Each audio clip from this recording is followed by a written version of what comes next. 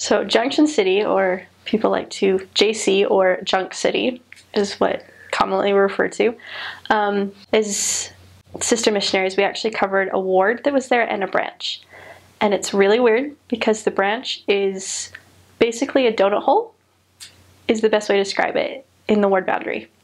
It's the bulk of the actual city of Junction City, a little bit of Fort Riley, and then the ward boundaries are much spread out and much bigger. And the reason for that is because of how highly militarized this city is. It's connected to a very dependent on Fort Riley.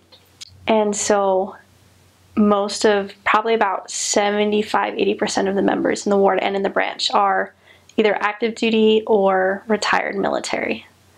And so that was in itself a huge culture adjustment, because the military definitely has its own culture, and so that was something that you definitely learn. And after a while, a couple of weeks of being there, you start realizing that you are throwing out all these acronyms, and if people aren't military or aren't serving in the same area as you, they're like, what are you talking about? You're like, oh right, what does that even stand for? Because you just get so used to using military acronyms and military time as well, which was kind of cool.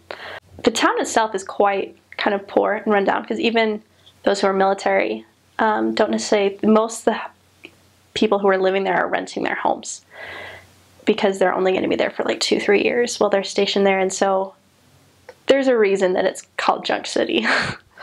But there are still some really cool older homes that are in Junction City that were really cool. It was also really cool being on post.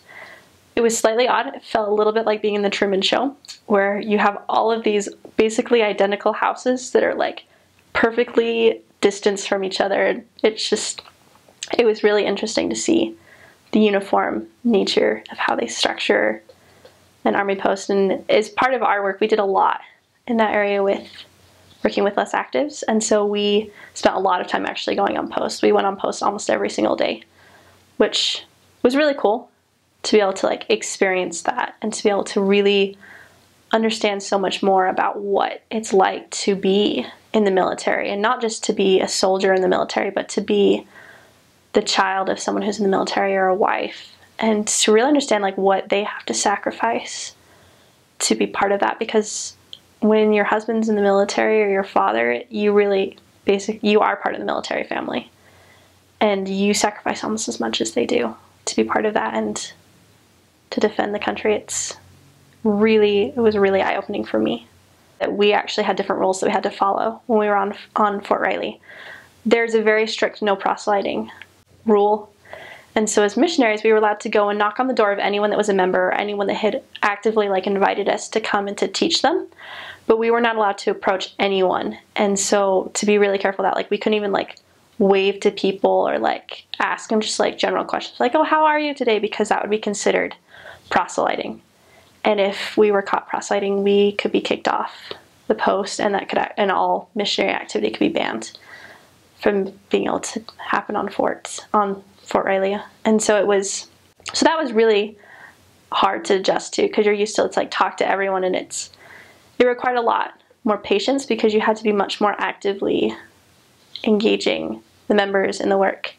I mean, talk to your neighbors, because if they invited us to dinner or over for some reason and they had friends that were there that were not members, we could approach them if it was in their home, but outside we could not. And so we were very much forced to depend on working with members, which was really cool too, because it was so neat to be able to get to see them be involved and to see how they responded to missionary work.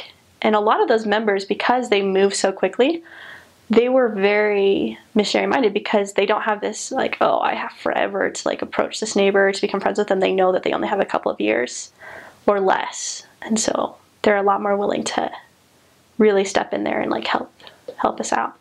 It was very interesting to see how military families worked, because when the dad was there, it was kind of normal, normal-ish hours depending on what their job was in the army.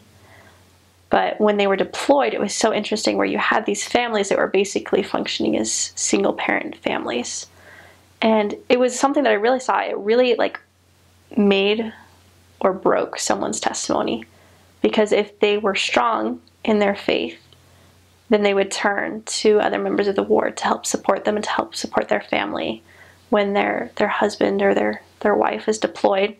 But if they weren't strong, then when their spouse deployed, they would fall and they'd pull away from the church, and they'd try and do it on their own. And it was so interesting to see how different the families were that like pulled to the church and really like used it to strengthen them and their families, like how much happier and much more like peaceful, and just like you could just feel the difference in their home, like in an even more extreme level, I feel like, than just like with average citizens with non-military. So that was like really, really interesting to see. I think for me, one of the most special things that happened was just the amount of miracles we saw in Junction City. And I were like praying, my parents was like, hey, we gotta go out, we just gotta start walking and just talk to everyone. I was like, okay, I'm just gonna trust that you're right about this. And so we went out, and it was like mind-blowing. We had a goal to talk to, it was like 20 people and like 10 people we'd never met before. And so it's like we started walking, we just like had these like crazy things where like we ran into a girl, we like said hi and passed her, she didn't like say anything, and they get about 10 feet past us and she spins around and goes, wait, are you Mormon? And we're like, yes. It turns out she'd actually been baptized a couple months before in Arizona, had just moved to Junction City. So that was really cool. And then towards the end, it's like getting dark, and we're like, we only need 3 more people to meet our goal. We're like, maybe we'll like knock on a door and find a family of 3. And so we're like, okay, which door? We're like, well, that door has its front porch light on, so it'll be really safe, it'll be good. So we knock on it, the door opens, and it's like, these people look really familiar. I'm like, oh, hello sisters, come in, come in. And then it dawns on us that they're family that actually lives back door to some members in our ward, and they'd actually invited them to come to church, and they'd come about a month earlier, and they'd kind of liked it, but they weren't really all that interested. And it was so interesting just to be like, the last house that we knocked on, we needed to talk to 3 more people, and they let us in. And everything for them, it's like they really at that point like started to really listen to us. And it was like that next week they came to general conference, and within a month they ended up getting baptized as a family. And it was just so cool to see how the faith of my companion in that moment of, if we just go out and just start walking, God's going to put people in our path, led to so many different miracles that evening.